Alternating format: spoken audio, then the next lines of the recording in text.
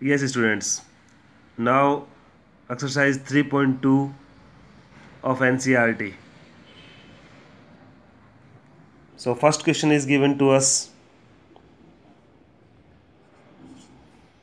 Find the values of other 5 trigonometric functions. We have to find out values of other 5 trigonometric functions. First, cos x is given and minus 1 upon 2. So, it is given to us the value of cos x is minus 1 upon 2 and x lies in third quadrant. Now, very clearly we can see from here that this negative sign is because of only this quadrant. So by drawing the right triangle, we know that the value of the ratio of cos is base upon hypotenuse. It will be 1, this side will be 2. If we find out perpendicular, we find out 2 square 4 minus 1 3, then it will be root 3. So we can very easily from here we can write down all other ratios.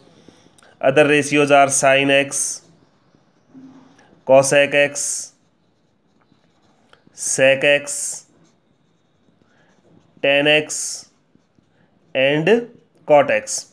So here we will first of all we will find out sin x. Sin will be perpendicular upon hypotenuse, then it will be root 3 upon 2. Cosec is reciprocal of sin, 2 upon root 3. Sec is reciprocal of cos, 2 upon 1, or just we can say simply 2. Tan x will be perpendicular upon base, root 3 upon 1. Cot x is reciprocal of tan, 1 upon root 3. Now x lies in third quadrant. According to quadrant system, by ASTC formula, we know that in first all positive, second sin cosec, third tan cot, and fourth cos and sec. X is in third quadrant, therefore tan and cot will be positive, rest of all negative. Then sin x will be negative, cosec will be negative, sec will be negative, tan and cot, these two ratios will be positive. Okay, come to question number 2. Question number 2 is sin x is equals to 3 upon 5 and x lies in second quadrant. This time x is in second quadrant. So by right triangle method we can find out it will be 3, it will be 5, then 25 minus 9, 16, then base will be 4. We can write down all other ratios. Cosec x 5 upon 3, cos x 4 upon 5, sec x 5 upon 4, tan x 3 upon 4 and cot x 4 upon 3. Now we will use the sign plus minus as x lies in second quadrant, and in second quadrant sin and cosec are positive, rest of all negative. Sin and cosec are positive, cos, sec, tan and cot, these ratios will be negative. Okay, come to question number 3. What is given to us?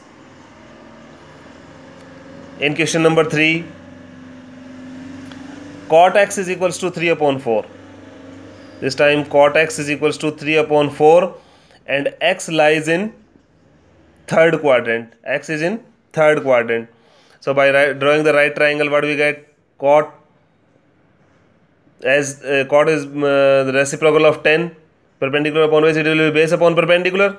Then 3, 4, this side will be 16 plus 9, 25, 5, perpendicular will be 5. Then we can write down easily from this right triangle. Sin x is equals to 4 upon 5, cosec x is equals to 5 upon 4, tan x is equals to 4 upon 3, cos x is equals to 3 upon 5 and sec x is equals to 5 upon 3. Now we will use the sign. As we know x lies in third quadrant and according to ASTC formula, in third quadrant tan and cot are positive. The rest of all will be negative, sin negative, cosec negative, cos negative and sec negative. Yes, coming to question number 4. It is given sec x is equals to 13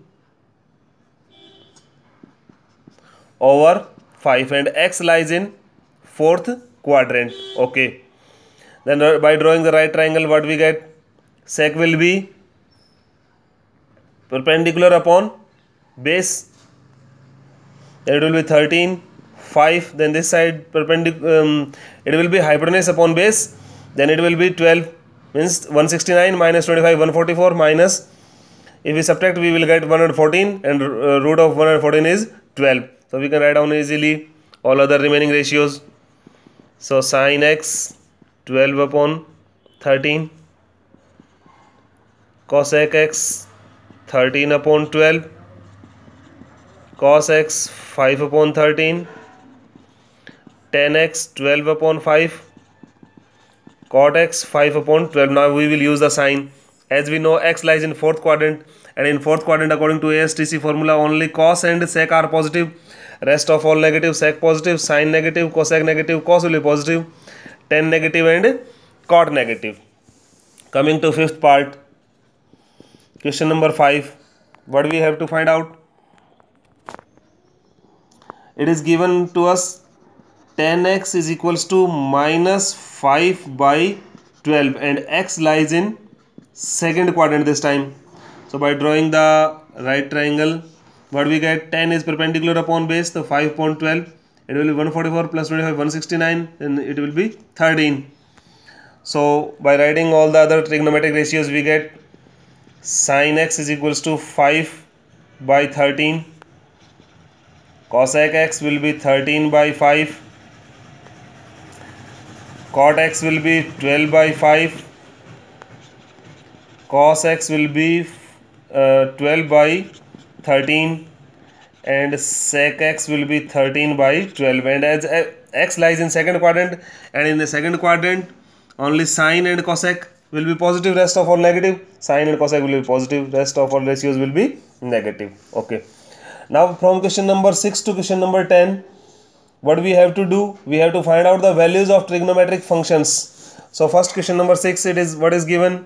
It is given to us sin 765 degree. What we can write down? Sin, we can write it down as 2 into 360. 2 into 360 means 720. How much remaining? 45 degrees remaining. So in this way we can write it down sin 2 into 2 pi plus theta means plus 45. You can write down 45. And as we know, sin 2n pi plus theta is equals to sin theta. Then using this identity in this one, we get sin 45 degree, and value of sin 45 is 1 upon root 2. This will be our answer. Yes. Question number 7. In question number 7, it is given to us cosec minus 1410 degree. What we can do? We know that cosec minus theta is equals to minus cosec theta. By using this identity, what we can write down here? We can write down minus cosec 1410. Now we will write down this 1410 in multiple of 360. Then we can write down minus cosec 1410, we can multiply 360 by 4, we get 1440. Then 4 into 360 minus 30 degree. Then it will be 2n pi plus minus theta form. Then we know that cosec 2n pi minus theta is equals to minus cosec theta. By using this identity, minus sign is here and 1 minus sign is already here, we get cosec 30 degree. 2 will be the answer. Coming to next question, question number 8. Look what is question number 8. It is tan 19 pi by 3. Tan 19 pi by 3. We can write down it tan 318, then 6 pi plus pi by 3. As we know, tan 2n pi plus theta is equals to tan theta. Therefore, what it becomes? Tan pi by 3 means tan 60. Value of tan 60 is root 3. Therefore, our answer is root 3. Coming to question number 9. What is question number 9? It is sin minus 11 pi by 3. We know that sin minus theta is equals to minus sin theta. So, by using this identity, what we get? Minus sin 11 pi by 3. We can write down it as minus sin 11 pi by 3. We can write down 4 pi minus pi by 3. It will be of the form sin 2n pi minus theta. What is sin 2n pi minus theta? Minus sin theta. Then 1 minus sign is already here, it will become plus. Then sin pi by 3 means sin 60. Value will be root 3 upon 2. It will be our answer. Coming to question number last and 10.